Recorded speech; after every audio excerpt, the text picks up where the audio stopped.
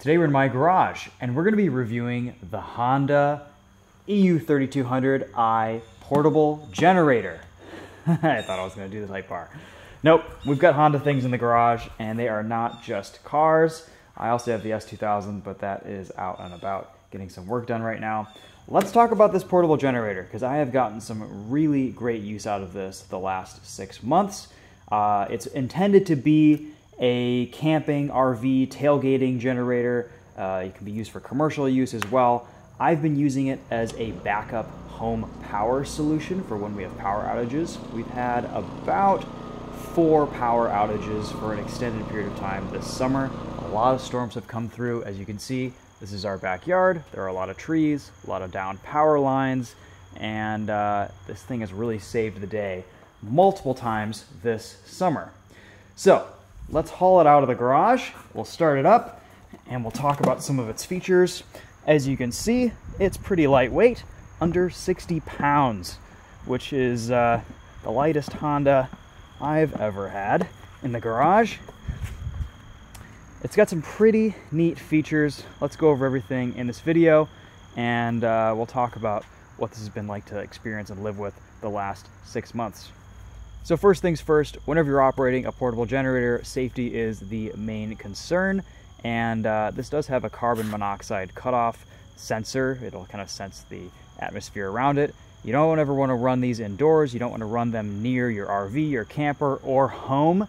So I put this way out, run a long extension cable to my generator hookup right here, and get it nice and far away from the house and aim it this way so that the exhaust shoots out. One of the main reasons why I wanted to test this generator, 2 reasons. Its size, it's super compact and it fits beautifully in the corner of my garage. Doesn't take up valuable space that I'm using for bikes, wheels and tires, and cars, and of course my son's toys. And it's just lightweight and very quiet.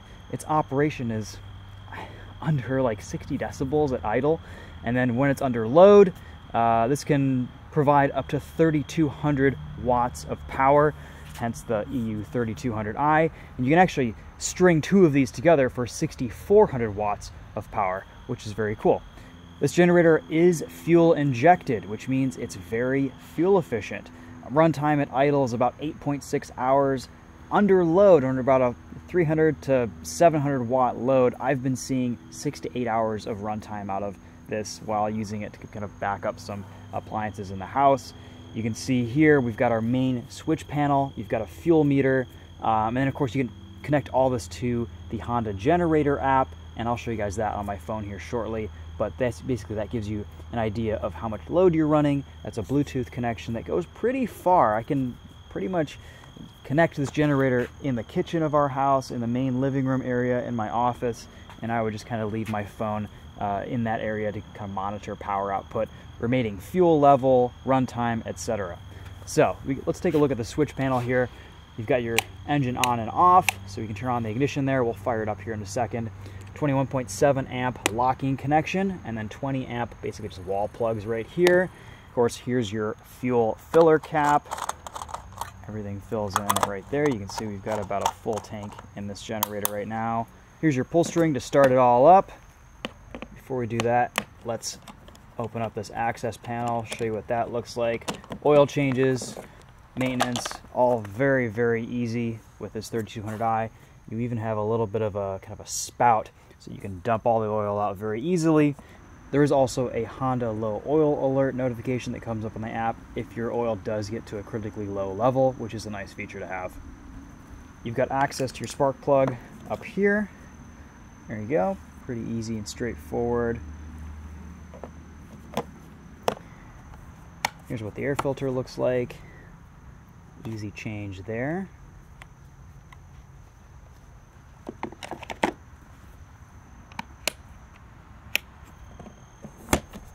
One important note is these do not ship with oil in them, so you will have to do an oil fill up before you first start it up. Don't make that mistake of running the engine for the first time without any oil in it. Here's your exhaust. That's hot, don't touch it. Okay, let's fire it up. We've got ignition on here. One pull should do the trick. This has been a very reliable thing to start up every time I've needed it. It's never failed me.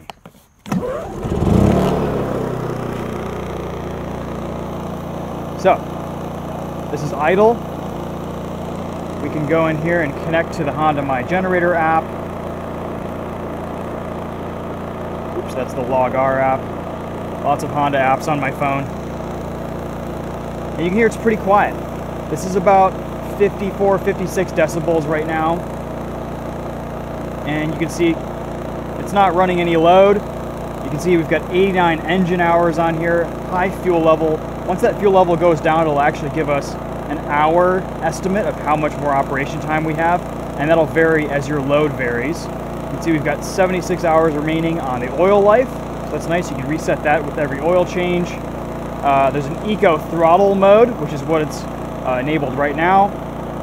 If you turn that off, it'll fire up, get a little bit louder, but basically what Eco Throttle does is it adjusts the engine output according to however much load is required. And it can do that very quickly and very effectively and safely for electronics as well, so that it's giving the amount of load required immediately, sending power to your house or sending power to whatever it's plugged into. Now when you're actually running this thing, you're going to be powering some stuff, so it's not going to be this quiet all the time. It's probably going to be more like this. And even so, from indoors, it's very quiet compared to a lot of other generators. I think I was measuring about 70 decibels from a good distance away, under load, and I think that's pretty reasonable.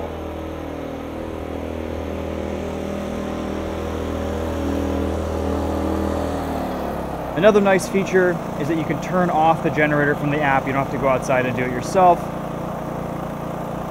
Just hold that until the screen turns red, and if you need to refuel, let everything cool down a little bit before you pour more gasoline in there, and then it tells you here, turn the main switch off. There you go. Confirm.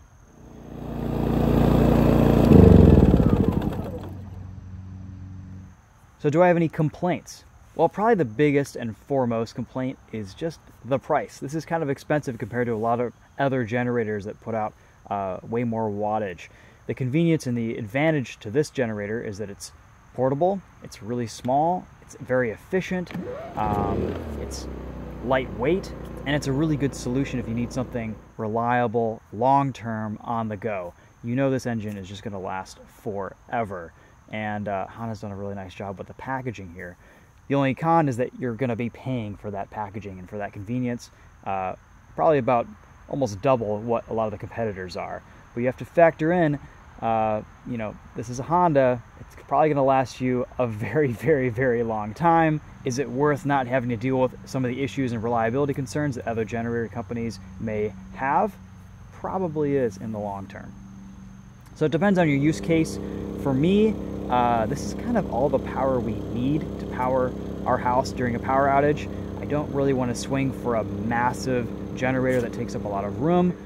Home standby generators have gotten outrageously expensive over the last few years. Like, you're looking at least $10,000 to $15,000 to get one of those installed. And something like this is just a simple, easy solution. The connections for this into the house with a fuse panel and everything is around $1,000 to get this connected. And you can power everything that's 120 volts. So, you know, I can't power the washer and dryer, I can't power the dishwasher, can't power the big oven and stove, but I can run the refrigerator, which only takes about 300 watts. I can run the furnace fan or our gas heater in the house in the wintertime if we need it. I can power up my quick jack in the garage or run the garage doors. You kind of have to be selective about what appliances you wire your connection into and what, you know, how you set that up in your home if you're using that for this purpose. But it's also a really nice portable solution if you want to go camping for a weekend or tailgating and you need a little bit of portable power. Only other complaint I have about this ultimately is that we would like to see a little bit better fitment here, fit and finish with this access panel. Haven't had any issues with it sealing out water or anything like that, but it just looks a little bit crummy because the fitment isn't perfect here. Otherwise, this EU3200i has been incredibly solid. This is the first generator I've tested extensively over a long period of time, or a longer period of time. The only comparison I have is my parents have a generator, and they always have trouble starting it. It'll go for long periods of time without use. It has its own battery. It's a push button start. It's just kind of very temperamental and unreliable. And this thing has just fired up every single time we've needed it. And I think there's something to be said about that.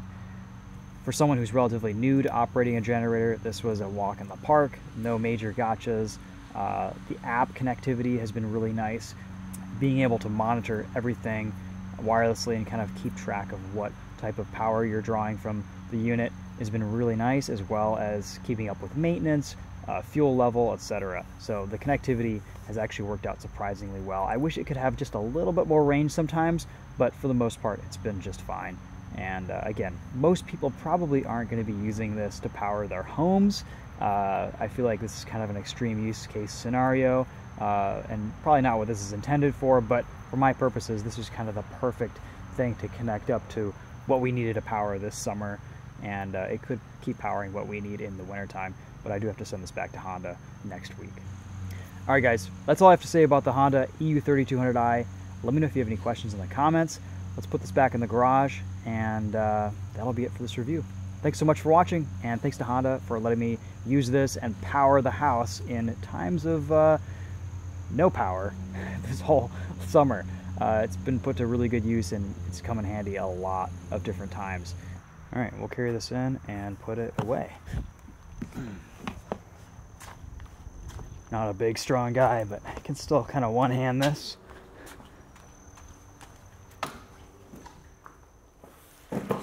Alright, that's it. Home sweet home in its little corner. You can see, compared to like a bicycle, it's very small. With the quick jack and everything else, you can see there's not really a lot of other places to put a generator, so this is the perfect spot for it. If you're like me and you're a little bit tight on space in the garage, I found this to be a really, really nice solution, and it's just kind of lived here all summer. Hasn't been in the way. Easy out. It's worked out really nicely.